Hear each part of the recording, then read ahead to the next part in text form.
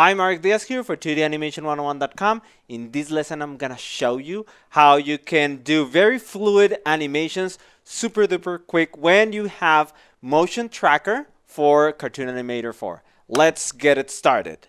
Now, in case you're watching this outside our school, you can join this class if you go to 2d101.com/motion cap, and then you'll arrive to this page where is this video, and below you can download the project files. You should get this project file, motion capture animation. This is the one that we're gonna use. I'm gonna just copy the directory, the folder here, open in Cartoon Animator, and then open this file, motion capture animation start. Okay, after you open the file, this is what we're getting. Okay, and now I'm gonna show you how to set up everything for motion capture. For this, you need to download Cartoon Animator Pipeline plus two other plugins, two add-ons, Motion Cap and Face 3D. Okay, those are the three elements. Let me show you. If you go to 2d101.com/CA4, which stands for Cartoon Animator 4, you get to here where you can download the free trial of Cartoon Animator 4 Pipeline, then Motion Live, and then Face 3D. You need those three components. Once you have everything installed, you can follow up with this lesson. Now, I'm going to stop this video right now to disable the camera and then reopen with Face Tracker. Okay, let me shut down this camera. There you go. Now, I'm going to open Face 3D, which is here. You can see that it's already tracking my face. I didn't do anything. Now what I'm gonna do is I'm going to take Cartoon Animator and then resize it to have it at this size. I'm showing you how to set up the workspace. Okay, now let's take I'm gonna click on plugins, Motion Live. This is the plugin, and then Motion Live 2D. This is the plugin we need. Now let me make this smaller and extend this like so, and there you go. That's how I like to set up my workspace. Okay, now for this, I'm not actually going to use Content Manager. I'm gonna click on close and then close the Scene Manager also. Whenever you want it out, you can just press F4 and then F5 and you have both. Okay, I'm pressing F4 and F5 again, and now I can start preparing this character. This character is already rigged. In a course we have, I teach you how to rig the character for the eyes and everything and all the face, so you can create characters like this. If you're interested, you can go to 2d101.com/animation. That link will take you here where you can take this course in which I teach you how to prepare characters like this one. Okay, so now let's get it started. I have this character selected, so now I'm going to click on Face, the select gear, and then I'm going to select Face 3D. That's it. Super easy. Now I click on Face, and now this thing is linked. Now for this, I'm going to remove my eyeglasses. I'm gonna be blind most of the tutorial, so I'm gonna be getting close to my screen so I can see. All right. So let's do this. I'm gonna press on preview, and then there it is.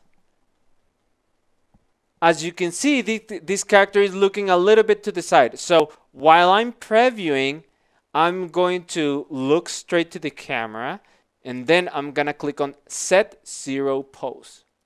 There you go. Now, as you can see, the character is vibrating. What I'm gonna do now is I'm gonna click on Smooth Head. There you go. Now it's smooth. I can look up, down, and to the sides. Perfect. Now I'm going to also add a little bit of animation to the rest of the body. How? Well, I can just click on Set Gear for Body. Oh, it's not letting me because I need to press space to stop. By the way, when you want to preview, just click on preview and then you click space. All right. I don't think I told you. Then I'm going to click on select gear, then Face 3D for body, and then activate the body. There you go. Now from these options, I'm going to click on breadth, and it's gonna be human. The speed is gonna be 100, and smooth is gonna be smooth body. Let's preview. I'm gonna press preview, set the key, and as you can see, the scale of the face became really small and the body looks weird, right? So the first thing I want to do is set the scale to maybe 20. Let's see. That is a little bit better.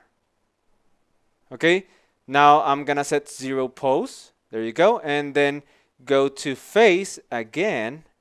Let's click on face and then set 0 pose while I'm looking at the camera. There you go. Now this character is ready. So now I can move a little bit to the side, to the other side, and then I can start explaining. And I'm moving. Look, it has a little bit of squash and stretch. You see? So it's very cool. I can be talking.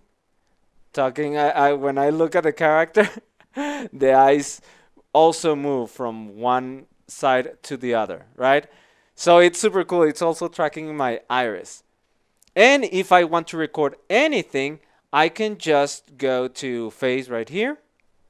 I'm gonna press stop the preview, and then can activate the lip sync. Make sure the microphone you're using is the settings you need. Okay, for me it's audio profile, and I'm going to activate lip sync. Instead of real time, I'm gonna use post process. That's the way I like it. And now let's press record, and now this character is gonna start. Hey, my name is Philip. Welcome to this video animation or tutorial or whatever. Super cool. Now let's go back. It's 379 frames. I'm going to activate the settings and change the length to 379. And by the way, now I'm gonna put on my glasses so I don't force my sight. There you go. Press OK. Now let's play it. Let's see. Hey, my name is Philip. Welcome to this video animation or tutorial or whatever. Super cool, right? All of that was made in a couple of minutes. I didn't have to do anything. If you want to do animations that are made for explainer videos, this is a great tool. You see, super duper easy. All I did was hit play. Now for this, I recommend you have a script just below the camera so you can be reading the scripts for your explainer videos. So this is super great. You can do very fast animation and you don't have to struggle anything when you have a webcam and all the plugins set up. Now you know how to do it. Great. That's it for this lesson. Now, until next time, this is Mark Diaz for 2D Animation 101. Take care.